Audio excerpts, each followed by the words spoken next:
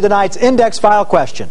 Last week's stumper now had to do with this house, there it is, located somewhere in the Twin Cities. We added the hint that it's now a private residence, but it wasn't always so. In April of 1933, a group of prominent Americans met in this building, and the results of the meeting became big news across the country. And here was the hint: the owner of the structure was rumored to be active in St. Paul politics of that day.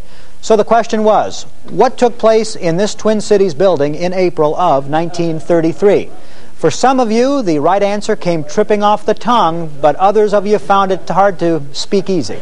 In that house in 1933, I'm sure it was the founding of the Democratic Farmers Labor Party led by Hubert Humphrey. The place you mentioned on Channel 2 this evening is duplicate of the Washington home. It's the Cedarhurst Mansion now. The answer to the question is that it was used in planning the Minnesota trucker strike. I was only 3 years old at the time, but if I remember right, a group of businessmen and politicians met at that house and started the St. Paul Winter Carnival.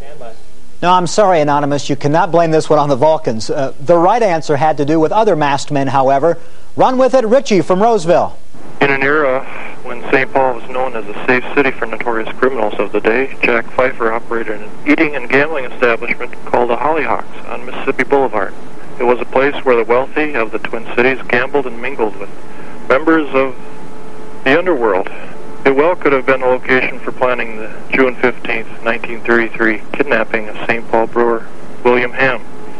I think you were reading it, Rich, but you're right on. The Hollyhocks, the place we were asking about, and the meeting in question was to plan the notorious Ham kidnapping of 1933. Now, who was in attendance here?